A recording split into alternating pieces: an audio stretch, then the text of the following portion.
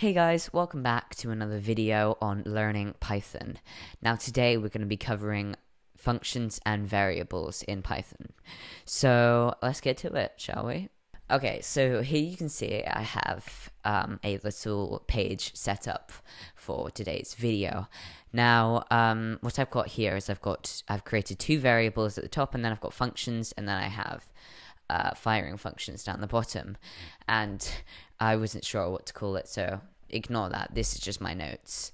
To do a note, just because I can put it in this video, do hashtag, and then anything after it will not be it won't be classified as program. It'll just be like writing notes. You can write a comment like this. So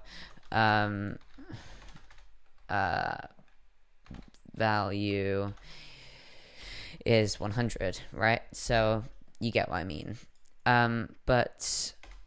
So this is basically creating a variables at the top. So what we have done is we have got the name of the variable, and I've called it variable1. You can call it whatever you want.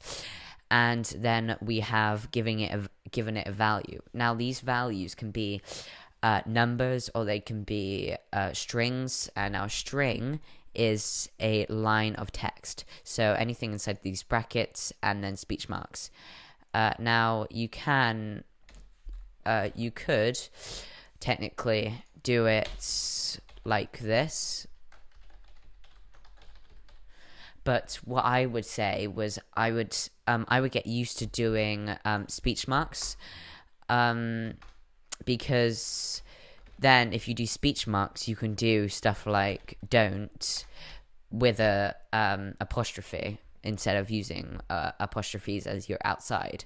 So keep that in mind, because it'll help you with typing, well, writing. So as you can see, this is how you set it up. So you give it the name, so just do a name, and then you do equals, and then you give it the value. Now a lot of stuff can go inside of a variable. Variables can hold a lot of things, but one thing that is very useful about variables is that sometimes you want to be able to say something.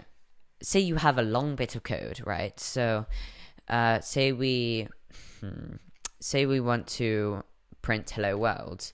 So instead of happening to do this every time, we could put this inside a variable, and we could, I'm not that great typing backwards, but we could name it something like HW, as in hello world. And now every time we want to or we could just do this. Let's have a look. So we could just put the hello world inside, and then now instead of happening to do print open brackets and then type in the whole hello world, we can just put HW, and then that when we fire this, you will see hello world at the top. These are my examples, but hello world, you can see, has been fired at the top because this is firing that. Well, this is firing that, more like, but you get what I'm talking about. So that is some basics about functions. Well, not functions, variables. And we'll get to functions in a minute. So yeah. Okay, so now onto functions. With functions are very good at holding text, holding information like lines of code, and then being able to fire it in something else. So what I use it for a lot is by having a paragraph of code that I don't want to fire just yet, but then I can put it's almost like putting a whole chunk of code inside of another chunk of code, so you can fire this code later using firing things like this with the function. With the function 1, function 2, but I'll get to some stuff in a minute. But first we'll see how to write it. So to write a function, it's very simple. You want to do def as def, and then you want to here put the name.